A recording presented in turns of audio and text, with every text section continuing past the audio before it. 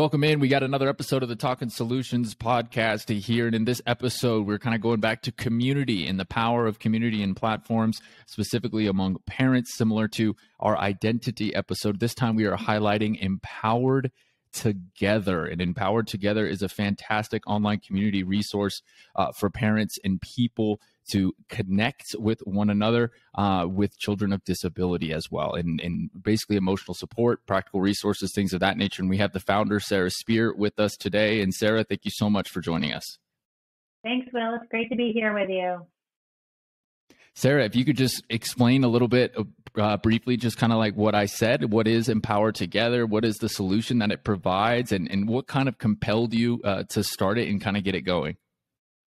Sure. Empower Together is a hub for parents of kids with special needs to get their emotional and practical needs met. And what started it was I joined the journey of parenthood 8 years ago. And my daughter had some issues even at birth that we started investigating. And through a whole round of testing, at the age of 6, she received the diagnosis of a rare genetic disease called Wiedemann-Steiner syndrome. And on that journey, I was trying to figure out what to do. I was referred to a parent Facebook group, and there were so many different things to think about in the moment that it was overwhelming, like see the endocrinologist, get a whole workup at the children's hospital, find a pediatrician who specializes in developmental issues, and find a therapist, get into ABA therapy. So there was so much going on that I just wanted to hear from other parents that were on the journey of what they had been doing. And I wanted to receive support for myself as I was on this journey. So my daughter was receiving all this support, but I needed that too. And I was talking to other parents, and I wasn't all alone and feeling like I needed some help. And in fact, as I dove deeper, I found research that's showing parents who receive support at the same time as their kids receive support have kids with better long-term outcomes than when parents aren't receiving support at the same time that their kids are receiving support.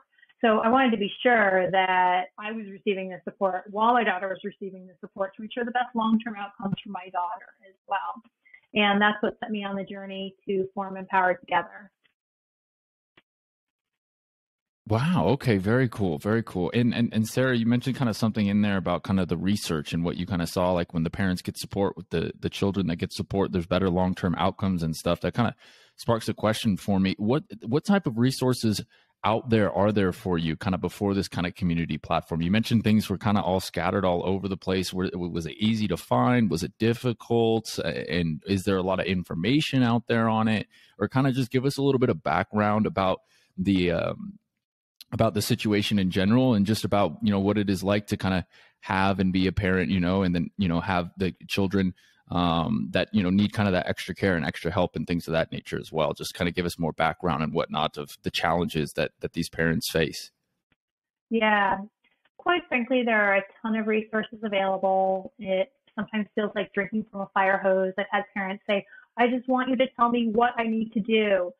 And the tricky part about that is that we need to figure that out for ourselves, because each child, each parent, each family unit is unique. I can't tell someone what to do. I can offer suggestions. I can share my story. But as part of Empower Together, we go through a parent reflection where parents take stock of their values, look at the services their kids receive, and then figure out where are there synergies there and where there's dissonance, and maybe they need to begin thinking about things through a new lens. So there is a lot of community-based support for students. They also receive support in schools through special education programs, sometimes even specialized schools. And the medical community in the U.S. is really robust. We also see that in a lot of Western nations. But it's wild to think that worldwide there are 240 million children facing disabilities. And UNICEF has undertaken some innovative programming in Eastern Europe to ensure that kids with disabilities are receiving the support that they need that may not be immediately available in their communities like it is, at least in the U.S. where I'm based.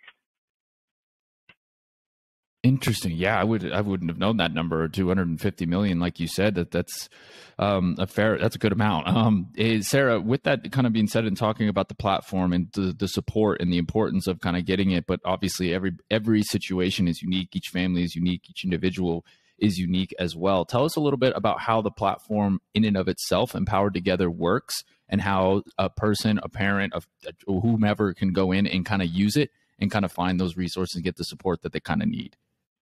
Yeah, we've got tiered membership. So at a basic membership level, people come into the community for free. They connect with other parents. They can ask questions, receive recommendations and referrals. We're building our database of recommended providers so that parents can learn from other parents what providers in their area were a good fit for them. And then we also have a paid membership.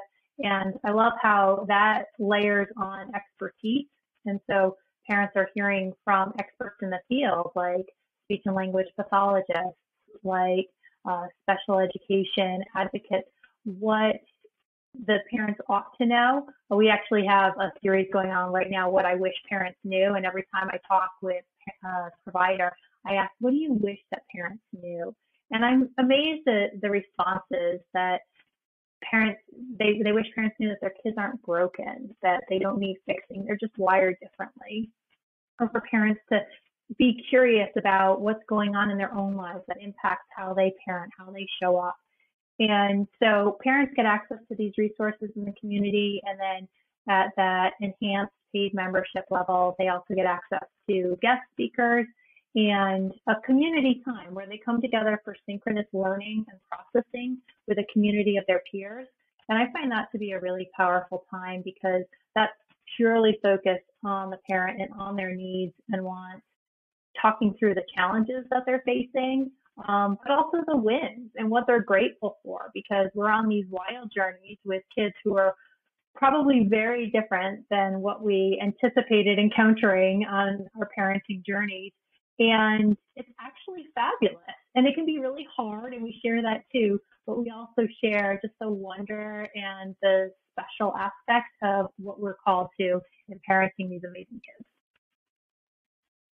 Yeah, I love that. Like sharing the wins and everything as well, and just the positive things that are going on. I mean, the community, it should be kind of, I feel like uplifting and helpful and resourceful for things kind of all over the place. And so I really like that aspect to make it so it's, also sharing wins, not just some of the challenges, but also some of the great victories and the beautiful things that are happening with it as well. You mentioned kind of the healthcare providers and the doctors and stuff, and kind of getting information from them. How much of your kind of research into this and whatnot had to deal with you kind of connecting with some of these kind of providers and things of that nature, and kind of getting their feedback and kind of understanding, and then using those as kind of like a point where you can kind of get the ideas for the resources that you're going to provide on the platform? Yeah, Empowered Together is definitely informed by my personal journey and the various specialists that my daughter needed to see. And that's also given me entree to have conversations with other parents who have been on a similar journey parenting a child with special needs, but maybe it's different than my daughter who has a rare genetic disease, and the door opens for a lot of things because of that for her, whereas a parent whose child is diagnosed with anxiety and depression may not have access to all of the same levels of support. So then for me, it becomes this question of, okay, how does that parent navigate the world and the systems as they exist today to ensure that her child as well gets the support that she needs? So I do a lot of calling around and talking to experts to understand, okay, what's available. I've even called insurance companies on behalf of Empowered Together members to understand what their, with the parents' permission, the insurance company's agreement as well, to understand what's available for these parents that maybe they're not tapping into that they could tap into. And then the other piece I think that's important is, because there's this wealth of information out there, because there are so many practitioners, it's imperative to ensure that parents and their kids get in connection with reliable sources of information and support. And so that's another piece where Empowered Together comes in to ensure that these services that are being provided are the right fit for the family, and also the right kind of expertise. Yeah. You mentioned kind of the right information and kind of getting access to it as well. And nowadays with the internet and everything, it's when you search for anything and any type of problem, no matter what it is, you can get an answer that basically supports whatever it is you're looking for and whatnot as well. So what types of challenges have you kind of faced in terms of getting those right resources in and making sure that they're the exact kind of ones that you want to see? Or maybe how do you tell these parents to do kind of their research on the platform? Is that part of it to kind of help them in that journey? Because you make kind of a good point on that sense where there's so much kind of information around and different resources. It's important to make sure you're kind of getting ones that obviously are accurate and that can be useful and helpful. Yeah, well, I love your point. We basically can find anything on the internet to support what we're thinking or the research that backs up the direction we want to go in.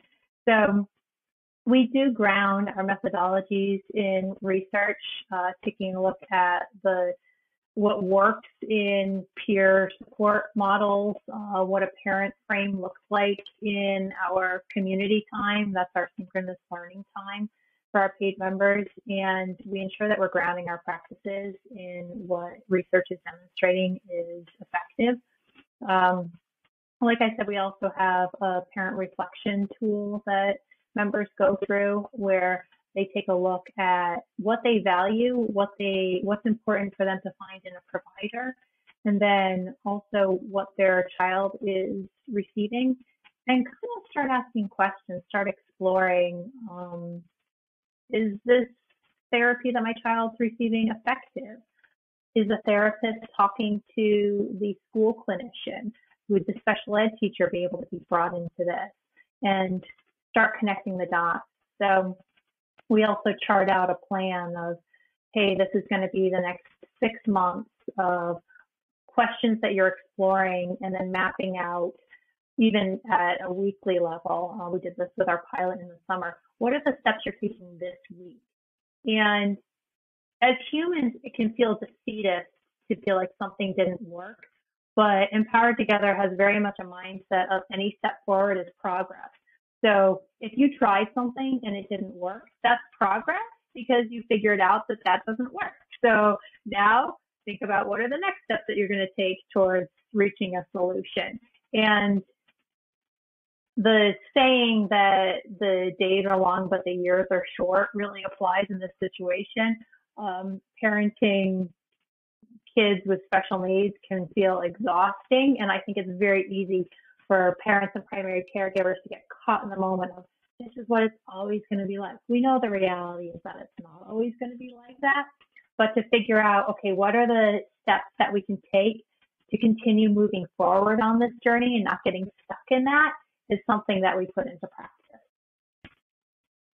I love that. I think that that's such a really great and healthy way to kind of approach it and look at it, like the small wins, right? Like if you can just focus on what's in front of you and then kind of get the victory there, whether that's, okay, that didn't work. I know it didn't work, and now I've learned from it and can move forward to try to find something else that does work, and especially when you kind of look at something like this, where it can be really intimidating and from a overall spectrum to look at. I would imagine, obviously I'm not speaking from any personal experience, but just from what I would think it would be, it could be overwhelming to kind of see all that. So to focus on kind of the smaller steps in the community build, and then going back to what you said at the beginning, we're focusing on the wins is important. I feel like that's where the community could really thrive and execute and really see kind of the most benefits and whatnot. Would you kind of agree with that, or? Yeah, absolutely. And it reminds me of how you and I originally connected via the Authentic community, where people are viewed no longer as commodities, but as community members. And doing that work in the community of peers that Empowered Together has around primary caregivers of kids with special needs in particular is really powerful. Anytime we're coming together with a group of our peers, we automatically have some accountability built into that system that helps us to move forward, because not only do we know that people are going to be checking in on anything that we say we're going to be doing, but we also are working on it in a community of people who understand, who just get it. Parents like to say, and I think of that even on this entrepreneurial journey, to be able to be in the Authentic Slack group, to know that the people in that channel get what's going on, and we can share our frustrations. I think there's so much beauty in surrounding ourselves by people who are on similar journeys that we can learn from and also empathize with and receive empathy from too.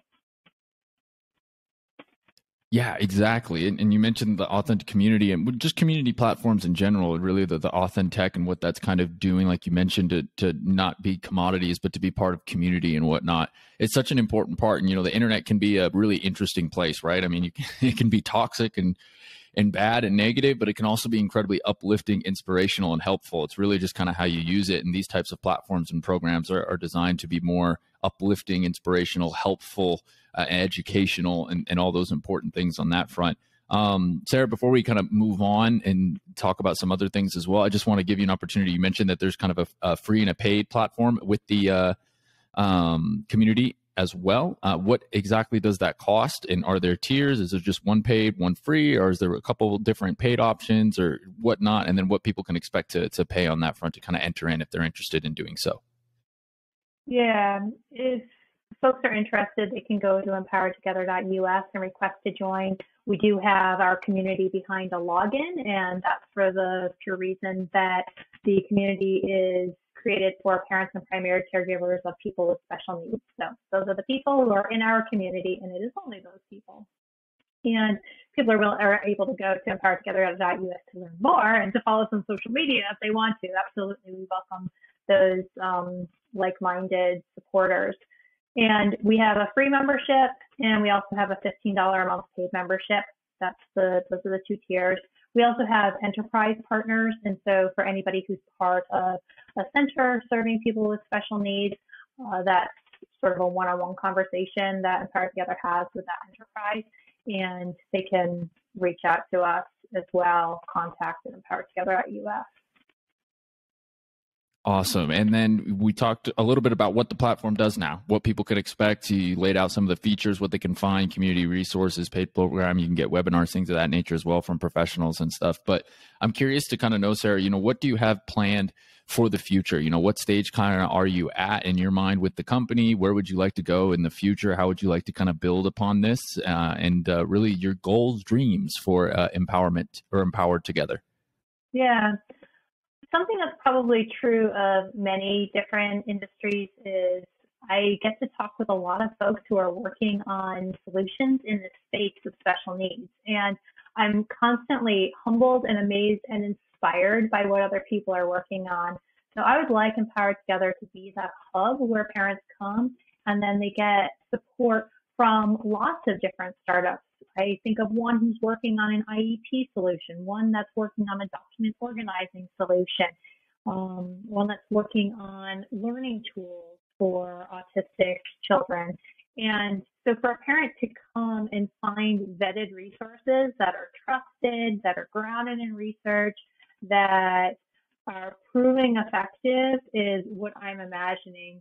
And not only that hub for the solutions and finding ideal providers, but also for the emotional support, because so often, and I think this is really true of any humans, we get so focused on just what is the thing we need to do today that it's hard to slow down and think about ourselves as humans and remember that we carry a lot and we always do better when we have an opportunity to reflect on what's going on. And actually, this is also some of what Empowered Together does with our parent reflection, again, grounded in research, that when we reflect on what we've been doing, our next steps become more effective because we get the opportunity to pause and think about what we've done and what the outcome has been, and then think about how we want to go about things next time. So I would say I always want that emotional support piece and the parent-focused frame, to use more therapeutic language, to be a mainstay of what Empowered Together does. Yeah, that's so great to really just kind of focus in on that and whatnot, and the important part of reflecting and where you've come from, how far you've come, where you're at, what you've improved on, what you've learned. I mean, it's really a great point for a mental health perspective as well on that front. I mean, I think it's super, super important. Curious to hear, you mentioned that, a lot of this has come from your experience and what, you've gone through and stuff, and then talking to other parents and things of that nature as well. what type of feedback are you getting when you're kind of pitching this idea to newer people, or feedback you get from people that just joined the platform and they kind of check out the community and whatnot? What are people kind of saying about it, and how much of that goes into your decision to kind of iterate and improve on the community as well, just getting that feedback from other parents in the community? Yeah, that's a great question. So a lot of conversations I've had recently have been around parents just looking for resources, which is definitely focusing me on the database that we're already creating to try to build that to be more robust so that parents are finding the resources that they need in an easy manner. When I was doing early customer discovery, I spoke with parents who said, "Oh, I just wish this existed at the beginning of my journey." And similarly, speaking with professionals, they're saying parents have the most critical needs when their child has just received a diagnosis and the parents are trying to figure out what in the world do I need to do. And something that I get excited about is being present at that early stage. It's really honoring and humbling to be able to be invited into somebody's space in that way, because that's a really vulnerable time. If I think back to when the medical community has a ways to go in bedside manner, but that's a totally separate discussion. But I still have this visceral reaction to thinking about the day an envelope came in the mail with my daughter's results. I got that, and I saw on paper that she had this rare genetic disease. I had a call with the geneticist saying, "Okay, you have the results. There's a Facebook group you can join. Good luck." And it just was so overwhelming. Like, okay, I don't know anything about this disease, so of course I'm going to go Google it. I don't know who to see from here, but the geneticist said basically her job is done. So to be able to play a role in that and like, okay, we're going to take a deep breath. We're going to figure out what steps are needed. We're going to work on this together. Is just a really beautiful thing. Yeah, it adds in the empathy to it, right? Like, I mean, a lot of I don't want to, not all the medical professionals are like this or whatnot, right? But I mean, they're just so used to seeing things every day that sometimes I think it kind of goes over the head of, the impact that it can have on like a family or something. And like you said, sometimes they get this information with a bunch of these medical terms that they don't even understand, and then they got nowhere to go to get kind of the support or the community. And so I think that's another great use for it as well on this, and just that ability and whatnot to get some more empathy into it. And I think that goes back kind of to what you were talking about with the authentic industry as a whole, where it's more community instead of just treating humans as commodities and stuff like that. Like, I feel like empathy is really important in situations like these. What do you think on that? Yeah, absolutely. And I also think of that feedback I received. I just wish somebody could tell me what to do. And so folks that Empower Together empathize with that and also rally around an individual who's in that space and then encourage them to think what they need to do. Because parents know their children best. It's actually the same person who had that idea of I just wish somebody would tell me what to do. Also wished that the professionals whom she met with believed her. And ask her more questions, listen to what she had to say about her daughter. Parents are the ones who spend probably the most time with their kids, or see their kids when they're at their most natural, when they're not having to hold it all together to make it through the school day and not melt down. And so I think parents are hesitant to kind of apply that muscle because they think, I'm not a professional. This isn't something I'm trained in.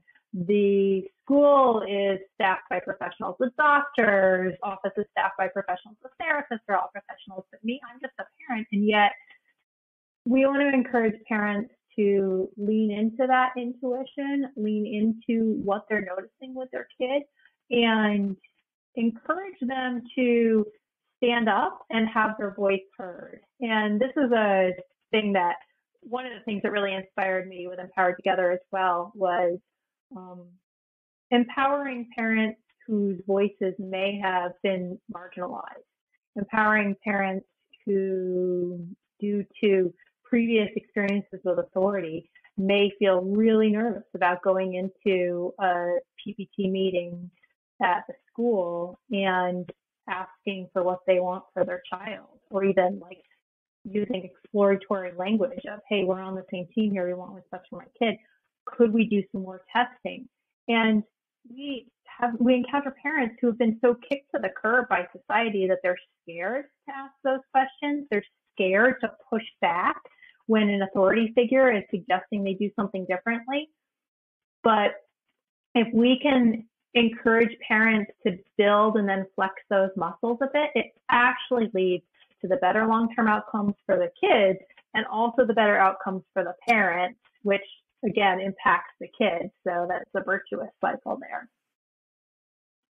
Interesting. Yeah, it's kind of all kind of connected together on that front and whatnot, where it kind of goes from as well. And you mentioned a couple of things within that. It kind of sparks this other question as well. And this is, something from my anecdotal experience, maybe something that you have a different kind of viewpoint on and things of that nature as well. But I feel like, in the US speaking specifically, I won't say for other countries and whatnot, but in the US specifically today, I feel like when we're talking about kind of like, equality to access and things of that nature as well. One area that I never really get heard be brought up much is, special needs and that type of assistance and things of that nature as well. So how much of that do you think is a challenge as well when kind of getting within this platform and whatnot, because maybe it doesn't quite get as much attention or coverage or whatnot as some of the other areas? Yeah, it's a great point. And this is something that I do feel passionate about, Will, that disability is something that as a society we're uncomfortable talking about. And having lived in other places, I lived in India for years and it was not talked about at all. Not to say that we're any better off in the US, but just I think around the world, it's fair to say that this is a conversation that needs to be had, but we're very uncomfortable with it and we've shied away from it. So my hope is that as conversations around equity, inclusion, access, diversity are undertaken, we continue thinking about disability as something that we need to talk about. And if the past 2 years have taught us anything, I think the good news is that they've taught us that we can learn, we can grow, we can get through discomfort and come through on the other side. And I am seeing glimmers of hope that get me really excited. So for example, there are nutritional supplements that are covered by Medicaid for diabetic patients, but you have to have something, a diagnosis specific to diabetes or maybe some sort of other organ failure. And so the cool thing is now Medicaid is opening coverage for nutritional supplements to a much broader range of needs. So it's just one data point that's pointing to an opening of this conversation. And I'm embarking on a 7-month program called Partners in Policymaking here in Connecticut, where I live. And so at a state level, on a monthly basis, we're undertaking a weekend of learning. And this is involving both those with disabilities and those who are advocating on behalf of those with disabilities. And so this weekend is our first session. And part of it is learning about the history of the disability movement, starting with the parent movement when parents were really driving this, and now coming to today where it's a patient-led movement. So that's also really exciting that not only are patients empowered to, or people led movement, not only are those with disabilities empowered to use their voices, but they're also being listened to. And so those are glimmers of hope for me as I think about wanting to continue pushing this conversation forward around access and inclusion for those with disabilities and special needs. And also, final point, neurodiversity is a buzzword. And if folks aren't familiar with it, they should explore a little more. It really focuses on different ways of thinking that may be different from like a very type A way of thinking. And not to say that anything is wrong or broken, but these are just different ways of thinking, and our world is better because we are populated by people who think in all sorts of diverse ways. So the movement towards appreciation for neurodiversity is yet another glimmer of hope as we think about this.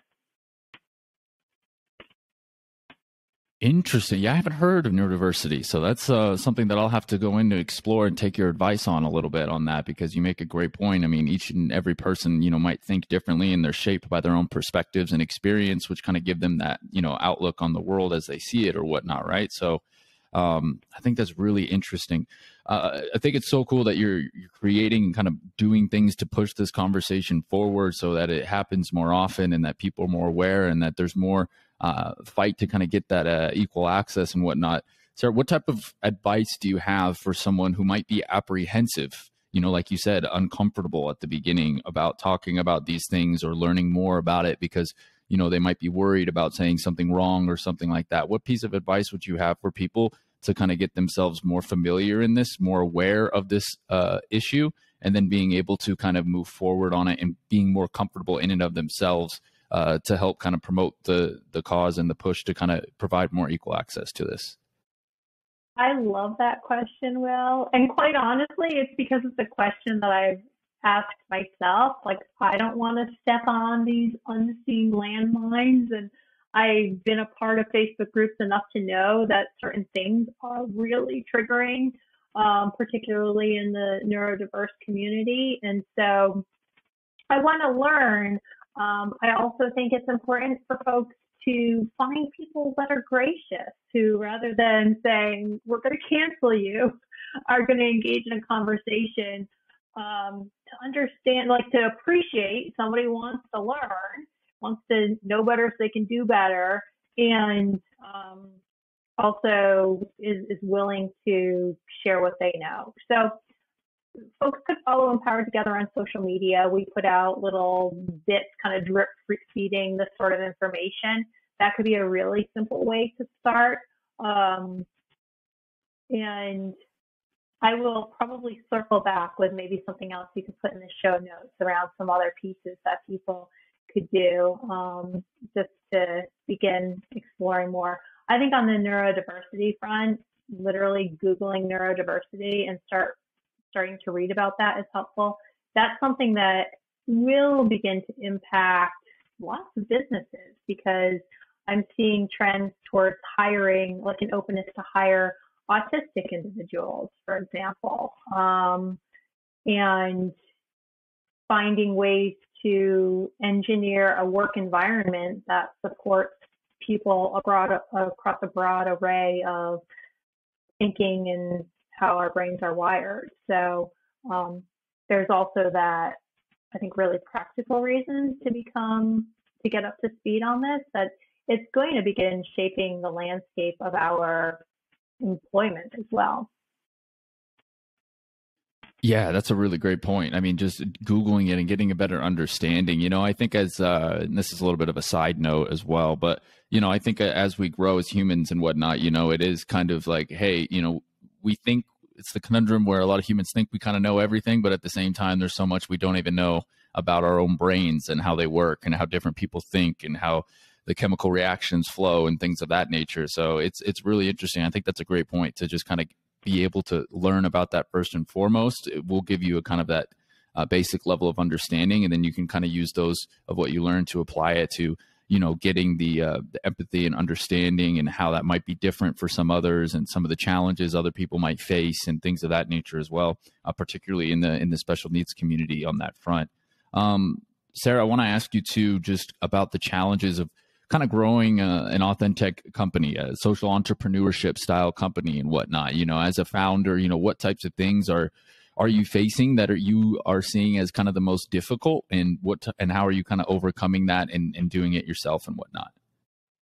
Yeah, I was thinking about this question, and what keeps coming up is that there was such an expectation that I would form a nonprofit, or quite honestly, people just assume that Empowered Together is a nonprofit, which it is not. It's currently an LLC, because if the product market fit is there, the market's going to bear this cost somehow. We need to figure this out. We need to resource parents so that they have improved outcomes and so that their kids with special needs have improved long-term outcomes. And earlier intervention leads to those better long-term outcomes as well.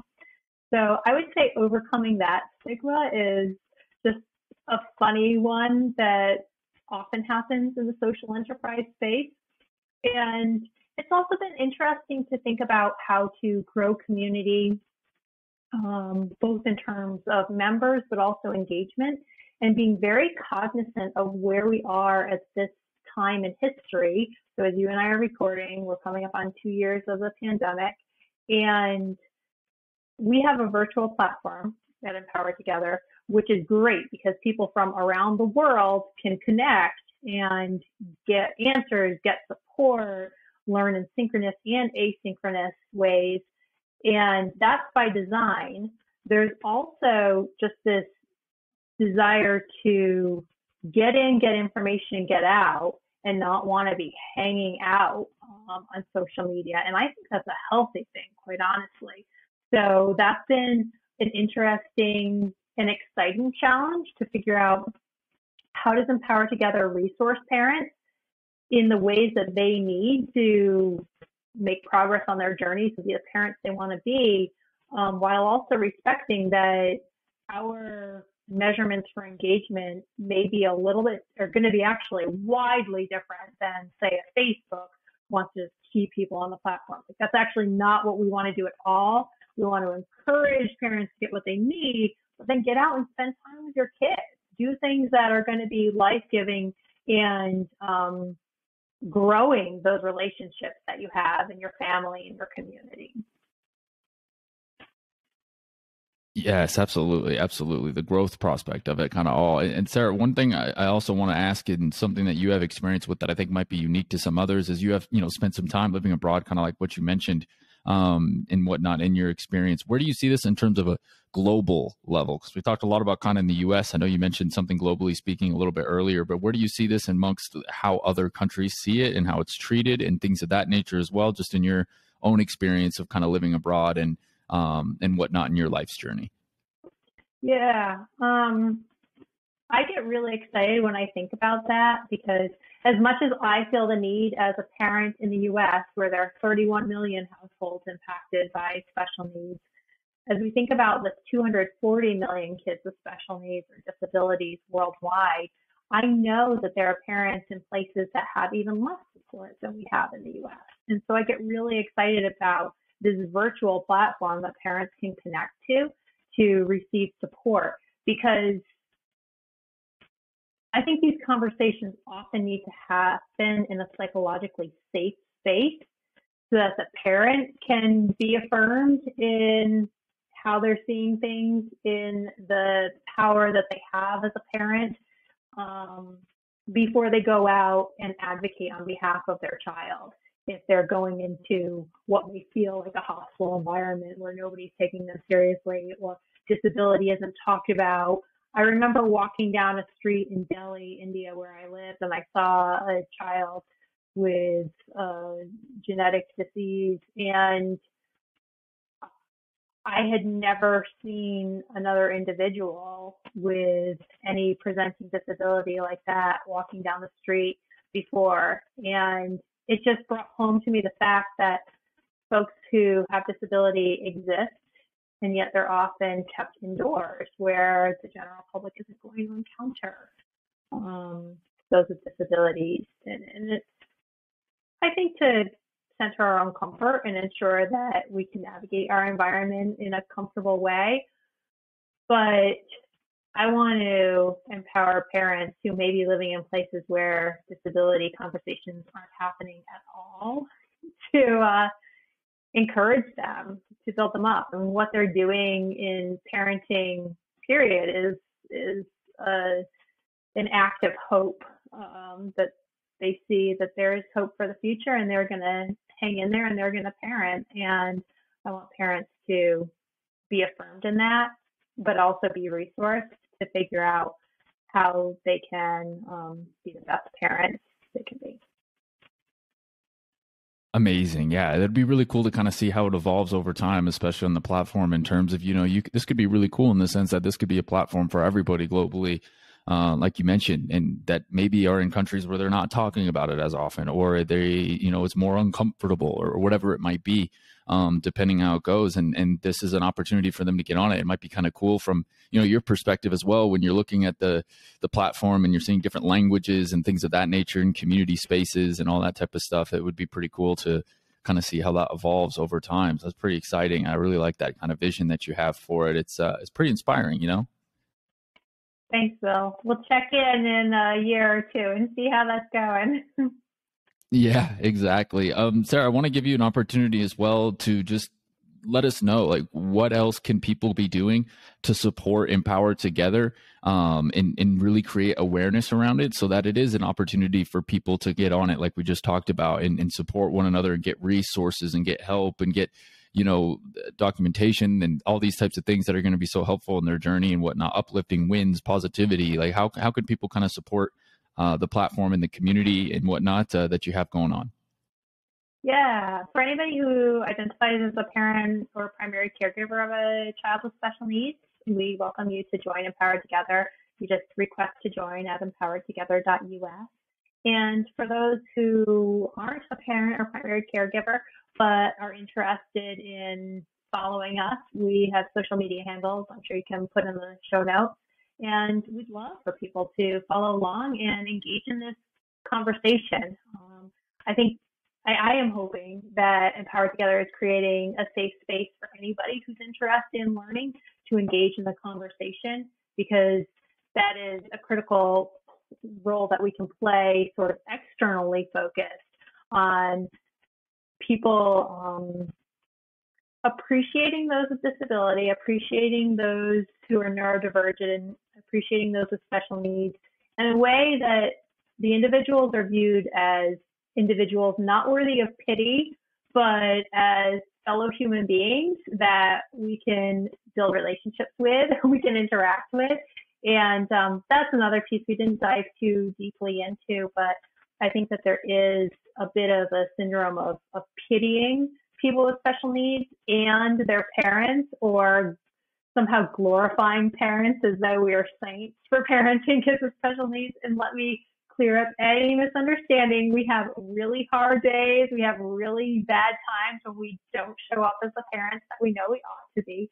So I don't think we're worthy of glorying, but really engaging in relationship with and learning more about us. But back to the question of Empower Together, parents and caregivers can request to join. And for those who are part of a special needs center, I'd love introductions. We'd love to talk about how they're resourcing their parents and whether there's any way to partner there as well. And they can email me about that. Fantastic. Yeah. And again, it goes back to the name, right? It's Empowered Together. We don't want to, the pity or anything. It's uplifting, it's empowering, and giving an opportunity to kind of create that community platform of support with you as well. So Sarah, anything else that you would like to add that maybe we missed in the podcast that you'd like people to know? I think that's it, Will. I appreciate this opportunity to talk more about disability, how it's impacting our world today, but also how, because I know those who listen to your podcast are genuine in their desire to see a better world. So I love being able to talk about what that looks like in and among the disability community.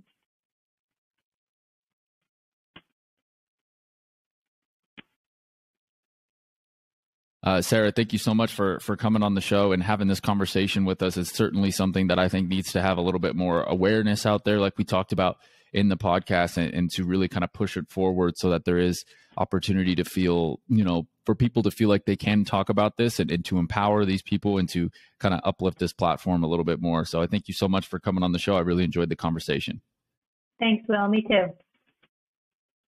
That's Sarah Spear. She's the founder of Empowered Together. You could find out more information at empoweredtogether.us. That is the website. Also, you can follow them on social media, Empowered Together Co. And then, of course, we'll have all of their social media and links and whatnot within our platform on Instagram and then on our website, there'll be a little at cheshtech.com. There will be a little section for Empower Together as well, so that you can get more information. And this is going to wrap up this edition of the Talkin Solutions with the Chesh podcast. As always, you can get all of the episodes and more on your favorite platforms through Apple, Spotify, and on YouTube as well. So stay tuned on Instagram for the week to get more information on Empower Together. And also be sure to drop us a review if you like the podcast on Spotify and on iTunes and on YouTube as well. So thanks so much for tuning in, and looking forward to the next episode of the Talkin Solutions podcast. Enjoy the rest of your week.